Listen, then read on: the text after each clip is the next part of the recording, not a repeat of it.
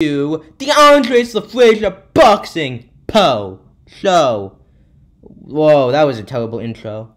That was really cringy. I should quit YouTube. Anyways, so you guys wanted me to do an Ake Paul boxing breakdown, and I thought I'd just do it on the Ben Askren fight purely because it's his most recent fight, and I did do a breakdown for the Nate fight and for the Gib fight, sort of. So we're just gonna get into it. Make sure to like, subscribe, and comment. Don't do that to this guy. Do the opposite to this guy. This guy's just kind of here. Anyways, sorry, acid reflux. Ugh. Man, human. Anyways, getting into the oh god, there is sound. I don't want to get copyrighted claim, guys. So, first thing I want to note about Jake here is he comes out right as he's like bouncing with Ben, because Ben's doing that, and then he kind of like moves his head around, he's moving his body around, and he seems like he's kind of hyped, he's kind of pumped to be in the fight. But it is interesting that he does that, because I don't know if he was maybe thinking about his future moves or whatever, but he's just ready to go. So Jake comes out with a stance that's a lot different from his brother. It's very much the traditional boxing stance. It's not hands down low. It's very much kind of, I'd say it's mid guard, maybe. I don't know if that's a word. Again, I'm not a boxing expert, guys. And then Ben Askren comes out with this terrible stance. I mean, so wide, body is open, and then you'll just see, just watch. I mean, you guys know. You guys already know.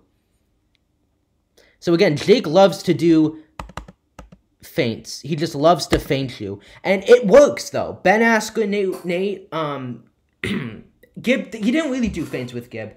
I think the feint started with sorry that my chair is squeaking, but I think the feint started with Nate, and they've continued on with Ben, and he knows how to use it quite well, and I'll give him that. I'll give him that. He knows how to feint people.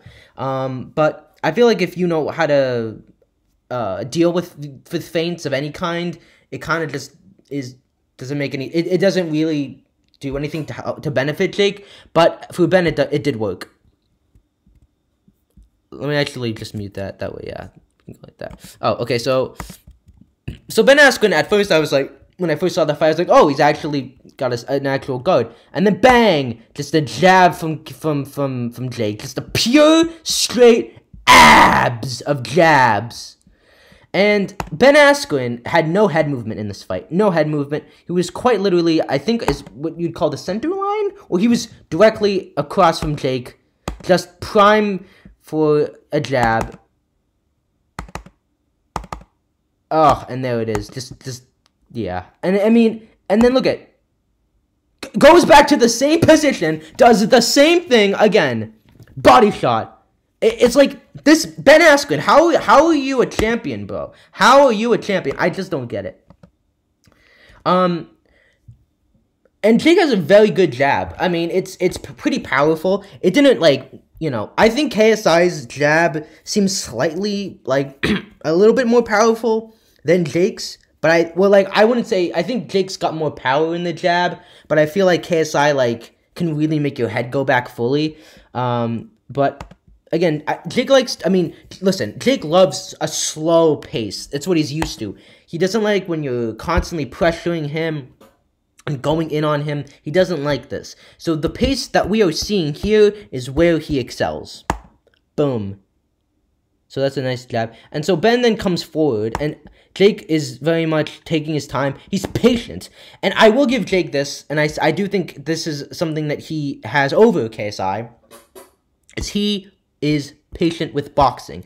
You know, he goes for a body shot, he goes for a jab, he doesn't just go for the big money shot and just goes for the big KO instantly. You know, right here you can see he is thinking about what he's going to do next.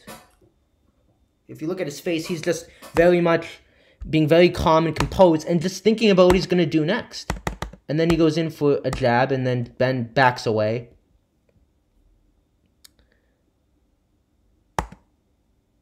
And right here, and then he kind of just goes away. But if this was anyone good, if Ben Askren was like someone good, he could, I mean, Jake did a good jab, but Ben could have gotten this glove and put it on his head. Because Jake goes into shots, but parts of his head or body are like open. And we saw this with the TikTok event.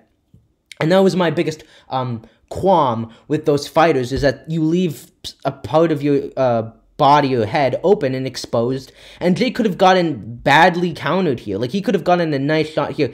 And this punch could have been something that Ben might have had to have worried about, or someone that was better than Ben. But honestly, Jake went back very quickly after this, so I don't think he was planning on doing anything with this hand. But yeah, man, he was open to get a beautiful shot right to the temple. But sadly, Ben Askren just goes back. Yeah. And you can tell Jake is very focused. You know, he's not trying to brawl Ben Askren. He's trying to box him and be very technical with him. And I do commend his ability to think while boxing. I think maybe the biggest advantage he has, in my opinion, is that he's able to box and think at the same time. And think very, what's the word? Constructively? Not constructively. Like, critically. Think very critically on the move, and I'm impressed by that.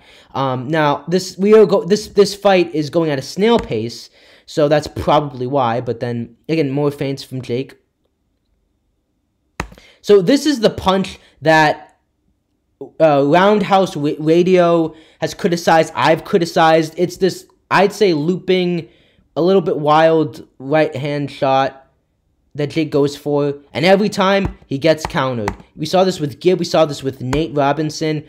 Jake throws this punch, and he always gets countered, and that's why I said in my stream, if you guys didn't see it, is that Jake, I think, has a bit of a yes-men team around him, because the fact that you are consistently doing the same move 3 fights in a row for a year, and you haven't worked on that, I'm like, I feel like this team might be getting a bit complacent.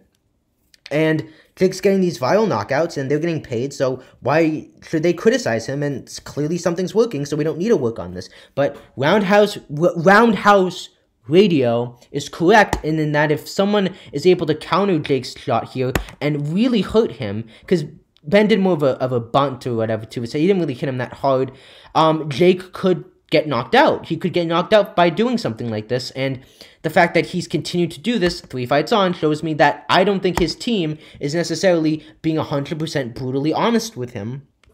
And I always consider it to be, oh, there he is, yes man Flores, to be a bit of a yes man.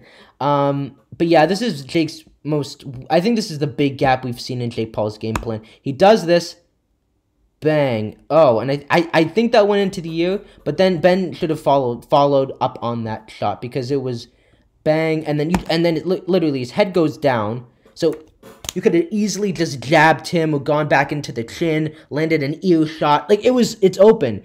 And the Roundhouse was correct when Jake throws this. His whole head goes back. So Ben Askren had a prime target here. This was his time. He easily could that way when Jake was here, and then when he was right here, like, his face was fully exposed. A jab, a punch to the ear. Just it was open season for Ben, and he didn't know what he was doing. And he was doing MMA boxing, and that's pure and simple. But that's Jake's biggest weakness. Again, more feints, and Ben was reacting to them. I'm wondering if... So he lands a combination, 2 body shots. I'm wondering if Jake's... It's kind of like McGregor in a way, because certain people have said that, like, Conor has, like, only a certain number of things that work, and then if he actually faces good, offense from somebody, he kind of loses it. And I feel like maybe Jake has only has a limited amount of things that he can do, like the feints, like the body shots, like how, like, if Jake fights Woodley and the feints aren't working, does Jake have another tool in his toolbox to use? And I don't know, and maybe not, because I feel like the feints is what works for him. But if it doesn't, what are you gonna do then? So again, just Ben Askren just taking these shots as if he's just having a field day here, and Jake just going in for it. But you can tell that Jake is a bit hesitant to go into Ben Askren.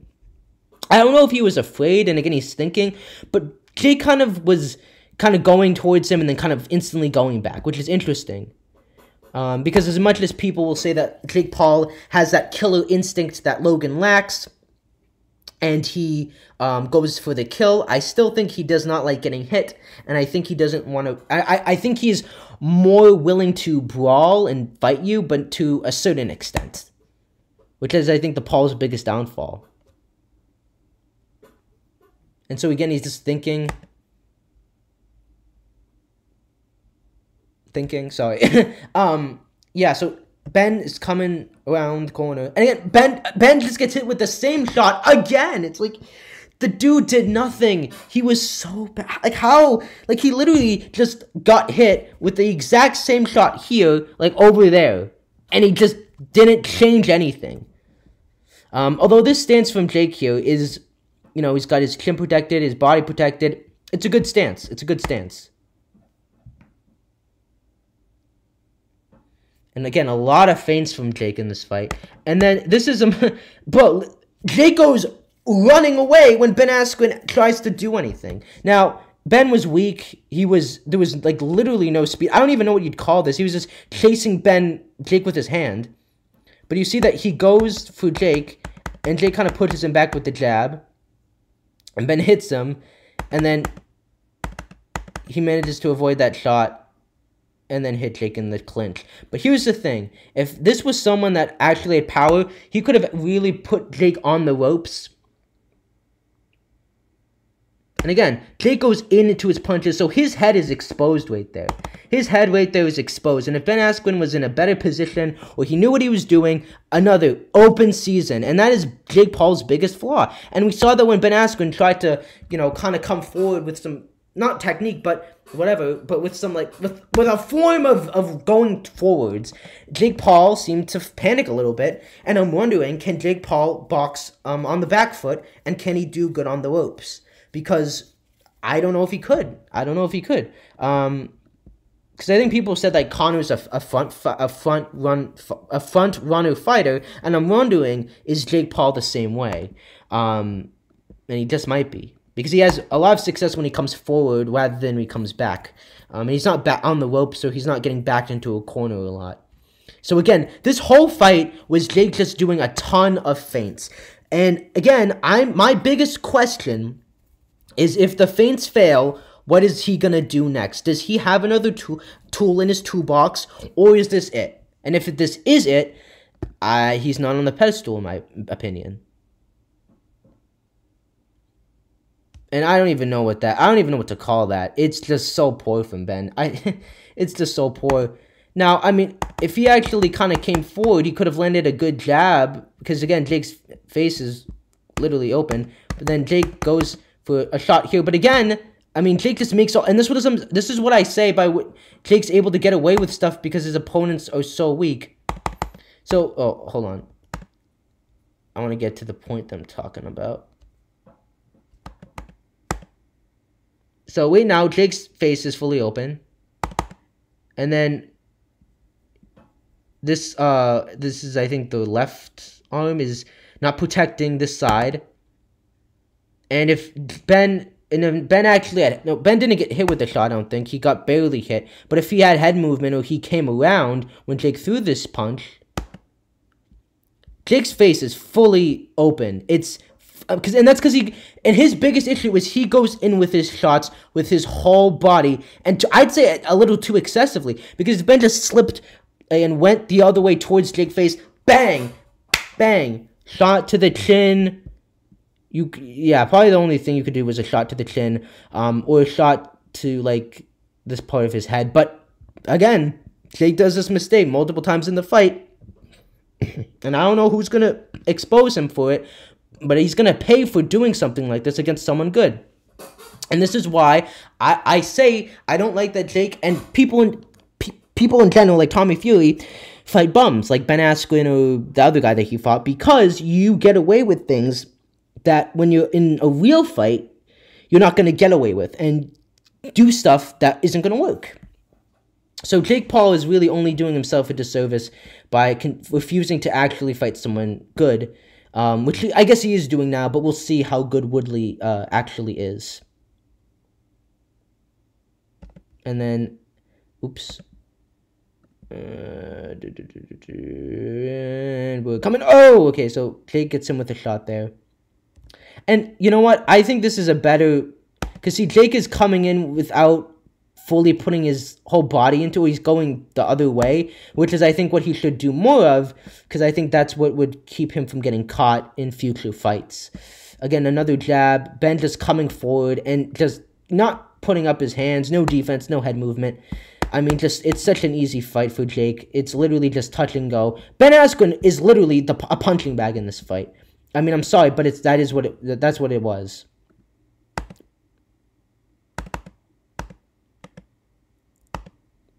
So that was a good punch from Jake. And then Jake goes in, hits him with a body shot. And so, again, he's setting him up here. We know this. Now, now Jake kind of throws this shot out. It's coming up.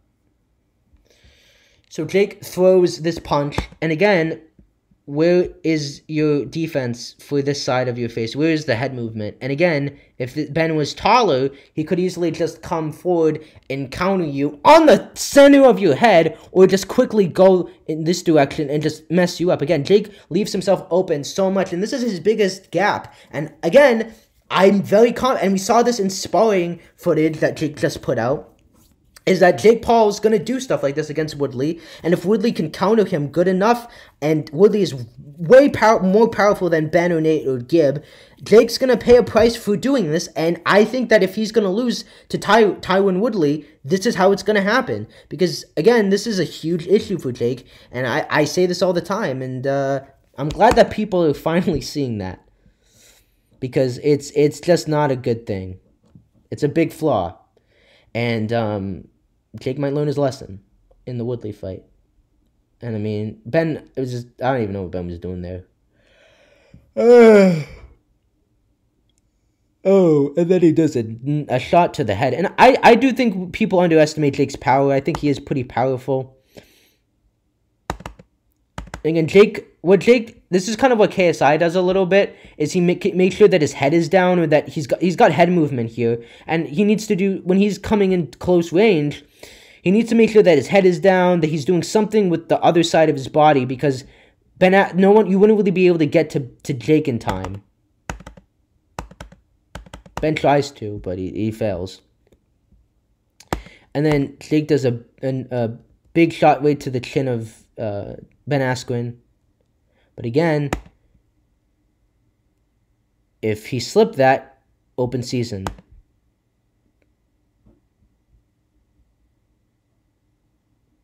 And then jab, and then bang, hits him right on the chin, and Ben Askren goes down. And again, I don't think Ben was hurt. I just think his balance was gone. I think Jake hit him with a hard shot right to the chin, the ear, equilibrium, and that. You know, those are the punches that, even if you feel like you can continue, your body just is like, nah.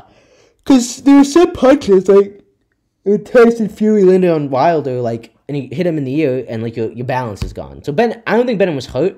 And I know this is a controversial statement, but the ref stopped this fight way too early, because Ben Askren said in an interview he was ready to come forward, and then the ref said, and then the ref's like, "You okay? Come forward." And then, as you can see, Ben has his eyes on Jake, not on the ref, and you can see he's in a fighting position coming forward, and there's actual videos showing that that's how Ben Askren moves forward in a fight, and then so I don't think the ref should have called it off that early. I think Ben Askren still could have made it through the first... Well, actually, I think he would have lost either way.